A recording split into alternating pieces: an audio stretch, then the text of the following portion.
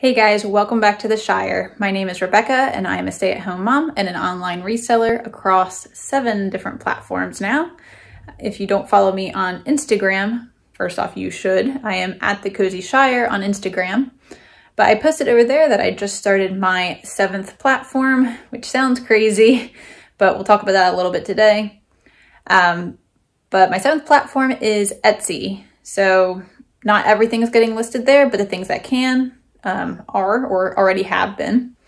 And I just want to address also, I forgot my tripod today. It is in the room where my toddler is napping. So it might be a little bit shaky because I'm on my phone just holding it right now. Hopefully that doesn't bother you too terribly much. So as I said, I am now on 7 platforms, and I just wanted to throw in there real quick as to why I'm on 7 platforms. That does sound a little bit crazy to a lot of people. But as I've mentioned before, I don't have a lot of storage space for my inventory. So I need to keep my inventory moving, and the more platforms I list on, the higher chance I have of that item selling. For example, I've had items that when I look on eBay, you know, maybe there's like, I don't know, 15 of the same thing listed, like maybe a DVD or something. There's a ton listed, but mine sells on Facebook. So if I only had it on eBay, it might take even longer to sell because there's a lot more competition. So I do feel like it benefits me in that sense. And I don't know, it's just what's working for me in my business model right now. So that's why I added another platform. And I'm also trying to get into some more vintage type items that would work on Etsy, I think. So that's why I chose Etsy as an additional platform. Okay, I know the lighting's not great over here, but I had to move a little bit because I do not have strong arms and my arm was already starting to shake the camera a lot. So I kind of have you just held up on top of a cabinet right now. But anyway, our topic for discussion today is burnout. So I felt like I needed to do this topic today because I am feeling kind of burnt out today. And it's not because of reselling, it's just because of life. Sometimes we just get burnt out in life. And for me, it's taking care of a house, taking care of the kids, trying to stay fit, doing reselling, YouTube. It's a lot of things to keep up on. And it's okay to get burnt out sometimes. That just typically means that you need to rearrange things or maybe drop some things. Maybe you're trying to do too much. If you hear a baby, it's okay. It's just my daughter and my mom is with her. So she's just making some noise in the background. So for me, I feel like that means I need to move around the things I'm doing and figure out better time slots. So it's very difficult for me to do reselling during the day because I'm taking care of the kids. And I'm trying to do house stuff while taking care of the kids. And then in the evenings, I've been going to bed later, but what I find out is I'm not very good at staying up late. Well, I'm good at staying up late. I'm not good at being productive while staying up late. So, you know, I'm productive till maybe like 10 p.m. and then 10 p.m. comes and I'm like, okay, time to get ready for bed. And I just start like scrolling on my phone and doing nothing useful. And I don't know why. So that's not working for me, obviously. So I think what I need to do is try to wake up earlier and not taking away from my sleep though, still trying to get, for me, I need like 8 hours of sleep. You know, maybe 7, but really like 8. So I'm really gonna try to get that 8 just by going to bed at like 9. My husband goes to bed even earlier because he wakes up really early for work. So if I go to bed around 9, then I should be able to wake up around 5 in theory, get 8 hours of sleep, have about 2 hours before the kids wake up. And I'm hoping what I can do, get a workout in, shower, and then do some reselling work on my phone. The reason I hadn't done that before is because I really struggle in the mornings. I forget what they call it, but I'm not an early bird. I'm not a night owl. I'm like that. They call it like a midday chicken or something like that. I don't know. If you know the phrase, let me know. But I'm best in the middle of the day. I don't do great at night and I don't do great in the morning. So I need to try to do great in the morning though, because right now I just feel like I don't have the energy to like work out because I'm too tired. I don't have the energy to, or the focus really, to do reselling work because I'm too tired. So I need to really work on that, see if I can restructure my brain a little bit and see if I can get that to work better for me.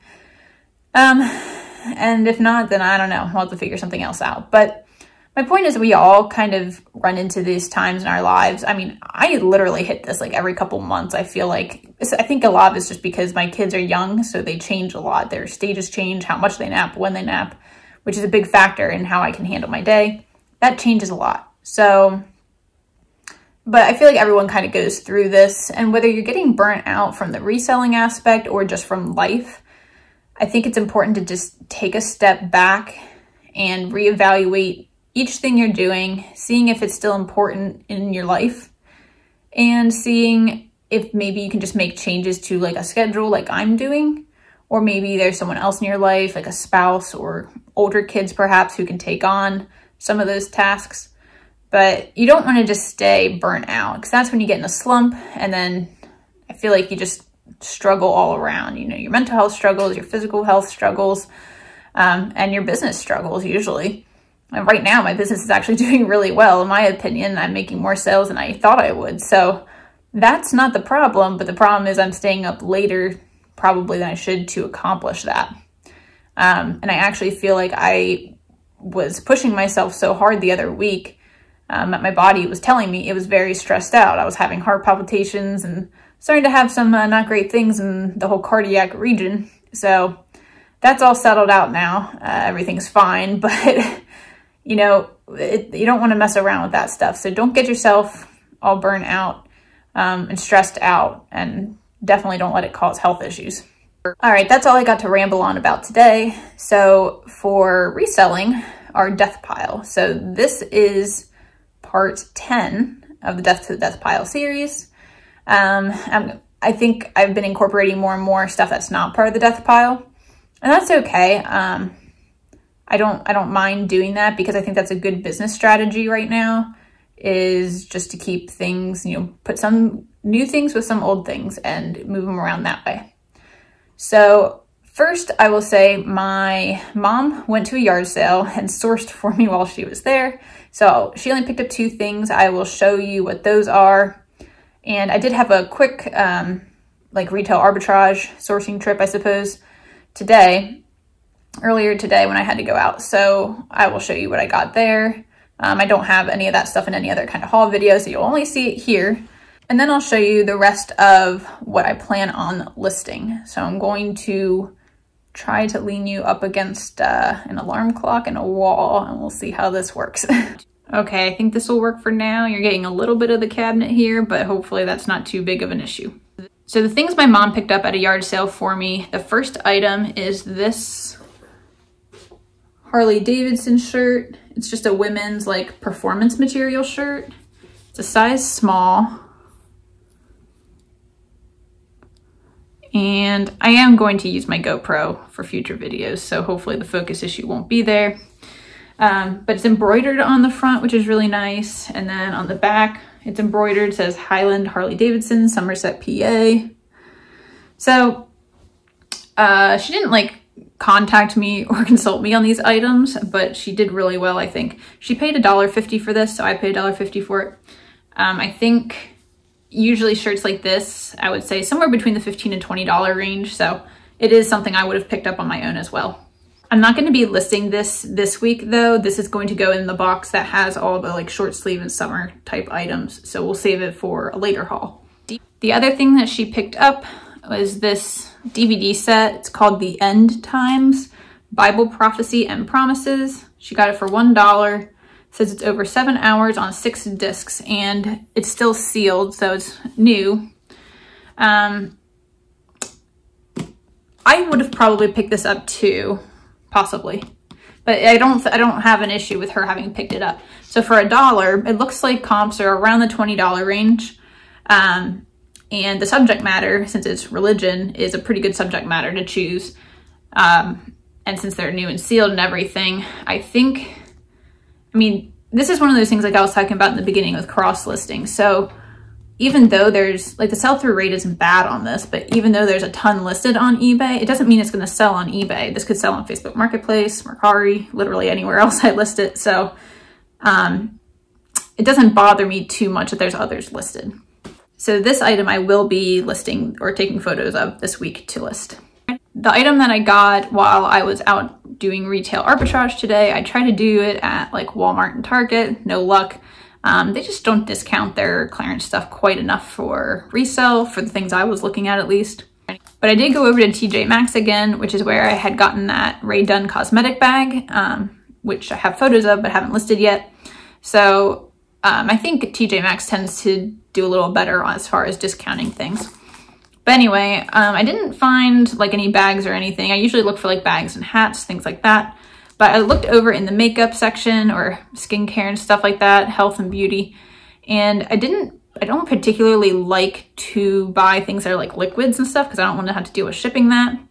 But I found this, I'll show it to you. It says Lab Series Max LS Power V Cream. I don't know, but it appears to be like a skincare for men, and it's completely new and sealed and everything. And they had it marked down to $5. And from what I could tell, it has nearly 100% sell-through rate on eBay. There were like 50 some listed and 50 some sold.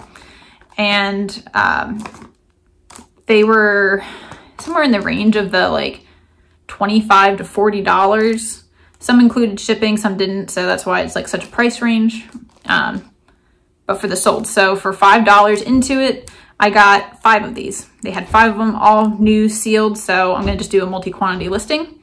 And even if it's sold for 20 or 25 plus shipping, I mean, obviously I'm gonna probably list it for more than that, but even if it, you know, went down that low, for $5, I'm still going to make a decent profit. And it's a little bit more than $5 because of tax, but I'll work that out when I put it in my spreadsheet.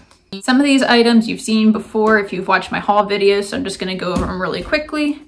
But I'm going to be listing, I say listing, but taking photos and then listing this like wicker wooden woven, whatever you call it, like giant trivet. It's not a trivet, but anyway, this decorative piece, I'll be listing that. I will also be listing this mug, which is so super cute. I actually put this in my Instagram stories the week before I got it because they originally had it marked at $1.99. I didn't want to pay $1.99 for it, but the next week it was only $1 and I got it for $1 and I just think this is adorable. I don't know, maybe it's just me, but it seemed like a lot of other people liked it too. I also plan to list these hen vintage curtains. So I will do one listing, whoops, dropping them. I'll do one listing that is the 2 tiers. And then I will do a separate listing that is a tier and like the balance, what they call it, the swag. 1 tier and 1 swag. So this is like a set, and these are just 2 tiers. So those will be 2 separate listings. I am slightly over my 15 item mark this week. I think I'm at like 17. But we're gonna be really busy this weekend when I normally do photographs because it's going to be my daughter's first birthday party on Saturday. And so it's gonna be limited time for me to take photos. So everything I'm taking photos of, I'll be able to do like a flat lay situation instead of putting them up on the wall, like hanging. None of this, it's not clothing items. So we're just gonna get all these like hard goods and shoes and stuff out of the way. I'm also going to list these ice traction slip-ons. Hopefully someone still needs them. I did just sell some pants to Alaska, so maybe someone in Alaska needs some of these. And then the rest of the items are going to be shoes. So I'll be listing these Sam's Club Allbirds, which apparently are an employee exclusive. So those were in another haul. I'll be listing those. I'll also be listing these Tevas that were in the haul. And these little Keen boots, I'll be listing those as well. Though I kind of want to keep them for my daughter, but we'll list them. If they don't sell, then she can have them. So the rest of the items that I'm going to be listing are just kids' shoes usually, or most of them are from my kids or hand-me-downs that we didn't use. I think they're all girl shoes. So the first ones are these Stride Right little shoes. Her feet are just a little bit too big for these now. I had bought these at a thrift store, I think at Goodwill, when I was pregnant with her because I thought they were really cute. These are a size 3.5. So they're in really good condition. I mean, she can't walk, so I don't think most people or most kids with 3.5 feet, I don't think most children with size 3.5 feet can walk. There we go. So they're really cute. I also have these little Uggs. These are actual Uggs, Ugg branded. Where is it? There we go. The bottoms are a little bit dirty. I don't know what this is, but these were from a hand-me-down box, and it was like that when we got them. So, but once again, these are like, what are these, a 3, I think. Size 2/3. So she did wear these a few times in the winter, but she mostly just pulled them off and tried to chew on them. So they are still in very good condition. I'll see if I can clean up the bottom of that one before I take pictures of it. It's nice. They have like this hook and loop, so they open the whole way, because if you've ever tried to put a shoe on a baby, you know, they just curl their toes up and it's nearly impossible to get a shoe on them. So it's nice that it opens up nice and wide, has hook and loop on both sides. It says Ugg, and this is still like so super soft and like not used at all. And you can tell that these are authentic. They have the little tag there. Hologram or holographic or whatever. Holograph. I feel like everybody who talks about that can never remember which one it is, and I can't either. So I'll put it on the screen, whichever one it was, if it's hologram or holograph. But I've heard that even little tiny baby Uggs can do really well, so we'll find out. Then I have these. I was considering not even like listing them. I'm still kind of debating. I might just take them to the local kids consignment shop. These aren't Converse. They're just like kind of made to look like that. They're just like a crib shoe, so they're soft. There's fabric on the bottom. They're not meant to be walked, like to walk on or anything. They're just like a China cheapy shoe. There's no brand or anything, but I'd gotten these for $1 at a yard sale for my daughter last summer, so she wore them a few times, but like I said, she can't walk. So, I mean, if I list them, I'll probably list them for like 10 bucks. I might. I have some like little baby moccasins too, so maybe someone would want to pair them together or something like that. But if they sit, I mean, I don't know how long, a year, or whenever I go through my inventory and stuff again, if they haven't sold, then I'll probably just take them to a kids consignment shop and see if they give me like $1 back. More hand-me-down shoes. These are just cute little like Mickey Mouse flip-flops, pink flip-flops. Says they're an extra small 5/6. And yeah, that's all it really says. I don't know. Well, yeah, it is actually Disney branded. Oh, I don't know if you'll be able to see that. Probably not, but you can see some like white lettering in here. It says Disney. My son never liked these like thong style sandals, and I don't particularly anticipate my daughter liking that either. I don't even really like it, so we're just gonna pass these on there. And I don't even know if they were worn much. They're still in really good shape on the bottom, so like I said, hopefully someone will maybe pair a bunch of these little baby shoes together or something. We also have these little sandals. These are actually really cute. They're like little fox faces, and these are from Zara. These were hand-me-downs as well. There it says Zara. And it says 22 for the size. It's a European 22, so I'll have to do the conversion. I'll put that on the screen. How about over there? We'll put it over there. Whatever I figure that out to be. My guess is like a 5. Let's see. Yeah, they look to be about the same size as those flip-flops, so probably like a 5 or 6. I don't know what these would go for. Once again, I considered keeping them, but I don't know. I'm basing everything for my daughter off my son, and my son never wanted to wear sandals. He just wore sneakers, like even during the summer. And we have like those like bump toe sandals that I'll probably try to put her in, but she's not walking fully yet, so I don't think we need these ones. Next hand-me-down we have are these little Nike Shocks, I'm assuming is what they're supposed to be. They're like a little bit dirty. I'll clean them up a bit. These were in a hand-me-down box, like I said, and they're still in good condition. Aside from being a little dirty, I might throw them in the wash actually, because they're a little more discolored than I originally thought. So I might like spray them with some